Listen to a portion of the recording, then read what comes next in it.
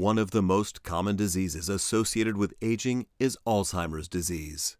Every 65 seconds, someone in the U.S. develops Alzheimer's disease.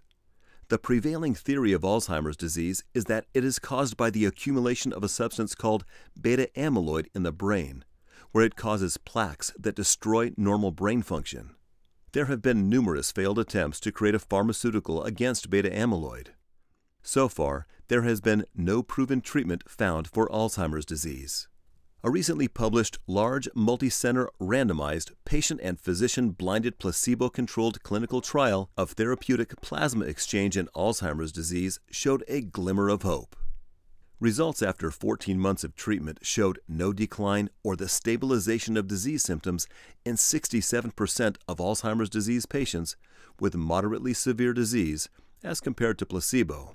All patients with mild Alzheimer's disease showed no decline at all, and patients in the treatment group experienced clinical improvement. We performed more than 4,700 therapeutic plasma exchange procedures. Remarkably, 90% of those had zero side effects.